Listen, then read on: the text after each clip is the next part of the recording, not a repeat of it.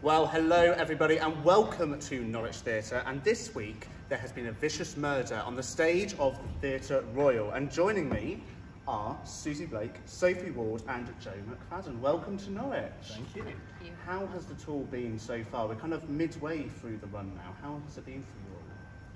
Well, I think we're all still getting on. There's 14, 15, 16 of us. We still like each other. Touring, I think, including, you know, our crew that we take with us as well, who are phenomenal, doing wigs and doing wardrobe and building the set everywhere we go. And I think we're all still enjoying it very much. Oh, really well, and the audiences seem to be loving it as well, which is even more important. Now, the mirror character is brought to life on stage through real emotional depth and insight to the story. What's your favourite part of the show itself? Joe, we'll start with you. Oh, my favourite part of the show. I love our dance that we do at the start. The opening sequence. The opening sequence. Yeah, it's a dream that Miss Marple has, so it's all quite kind of dreamlike and silly, and we do this dance. I quite like that. But yeah. Okay, what's your favourite? What about you, Susie? Yeah. My favourite bit? That's a really hard thing to answer, actually, because I'm so involved with trying to find out what the hell's going on that I couldn't really pick on any particular piece. I just enjoy the whole thing. I really do, from beginning to end, and it really is, for me, it's a pretty continuous, because she goes into every sort of nook and cranny of the story, and so I couldn't really pick a bit because it's one continuous investigation. How about you, Sophie? I've got two wonderful scenes with Susie that I really enjoy. They're very different, but we actually we actually get to make a connection with each other, don't we? So yeah, I love those. Lovely. And Susie, what do you think you personally bring to the role of Miss Marple? Is there anything, any of your characteristics personally that you bring to the role? I've learnt a lot from doing this show. I've learnt to be a better listener and allow my emotions to show a bit. I'm quite a good cover-up person myself. So what do I bring to myself? I suppose I'm learning to be a bit more confident about what I bring to a part, because we've had a wonderful director, Philip Franks, who's been incredibly encouraging. So I've got more confident through playing her. I couldn't tell you what I bring to it. I hope that I bring, you know, the truth of the story to it, and the humour of the woman too, which you don't often see, I think, probably. Yes, I don't know how else to answer it. She's brilliant. She brings brilliance. You are brilliant. Sophie, Agatha Christie's novels have been turned into TV series, films and theatre plays. This specific adaptation, what do you think people will love about this new play? So Rachel Wagstaff has done this adaptation, and she's not really changed anything substantial about the book, but what she has done is really developed all the characters. So I think that and there's an awful lot of humour in it. Yes. So there's this great contrast, and I think that's what audiences have really been enjoying, is that it's very funny, but you also have this sort of heartbreaking depth to every character, and you find out why each one's story is interesting and why they matter.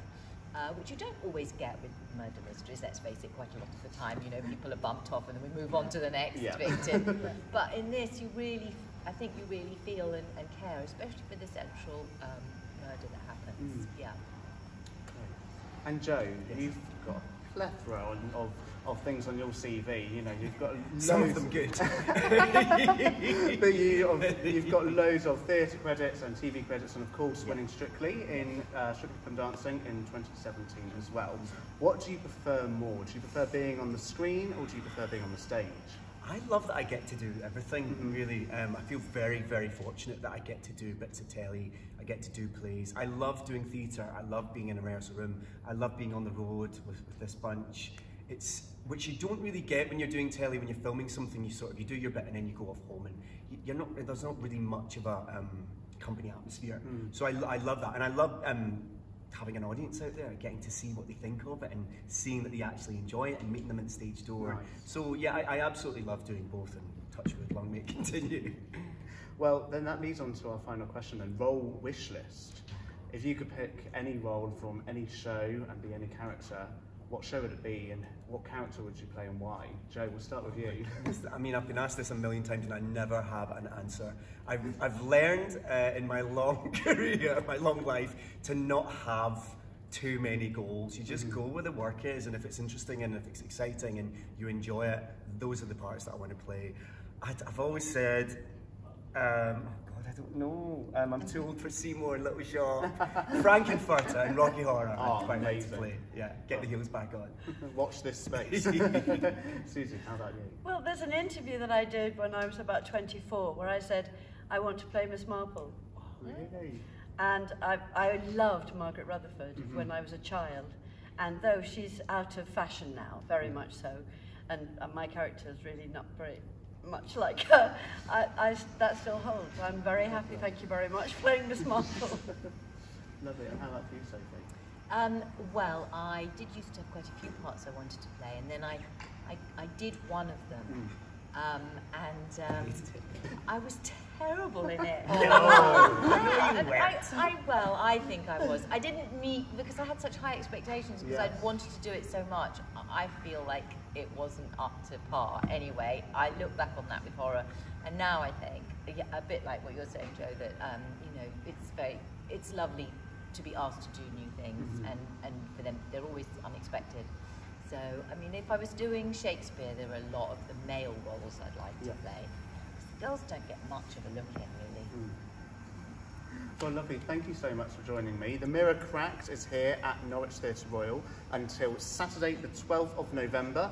It has got limited tickets remaining, so make sure you book your tickets online at www.norwichtheatre.org or call our box office on 01603 630 000. Sophie, Susie, Joe, thank you so much for joining me. Thank you.